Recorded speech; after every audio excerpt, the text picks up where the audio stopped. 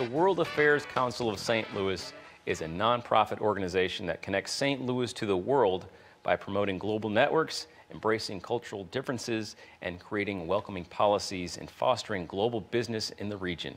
Joining us to talk about their second annual Gateway Globe Awards program is the president, Pierce Powers. Thanks so much for coming on the show today. Great to be on, Andy. Yeah. Thank you. So exciting an event. Can you just tell me about, before we talk about the event, can you just tell me about the organization overall? Where it came from? It's an incredible organization. We are one of 90 chapters in the country. We were founded here in 1948 by the big companies, McDonald, Danforth. They really wanted to be sure after World War II that St. Louis, right here in the middle of the whole country, did not become isolated from the rest of the world. And it's all the more important today. It's totally apolitical, non-political organization that brings people from all around the world here. They even come and sit at our dinner table sometimes, which I'll explain later. So you said it was apolitical, but does the political climate affect that? Does it make it harder to bring in certain world leaders or no? Well, the leaders are younger people. They're actually chosen by their equivalent in the State Department that we have, and then they're approved by our State Department. So they're very high caliber people, and usually they want to come for a subject matter, so we compete with other cities. The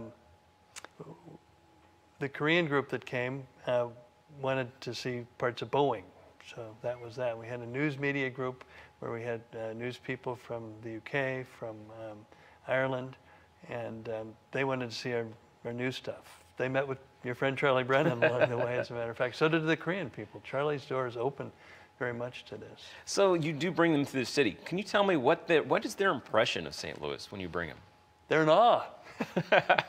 The Korean story is the one that's the most fun, because I took 2 days off from work, and we had a wonderful lunch at Boeing and a tour. But I took them around in my big car, which was a nice thing to have. They saw the Arch, they saw Forest Park. I took them to a blues game. I took them to my son's restaurant, Lona's Little Eats, and they loved that. It's very authentic East Asian food.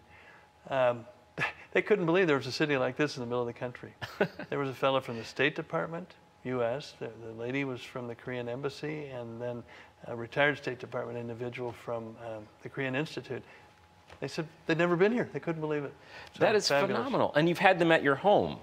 They came to our home, right. And you feed, is this a part of the organization? Does a lot of people try to host them? Yeah, last year we brought about 200 people from 60 different countries, and each and every one of them, in groups of 2 to 4, were entertained in our homes, yes, those of us who are members. A perk of the job, I'd say, right? Perk of the job, and man, do you learn a lot. It's incredible.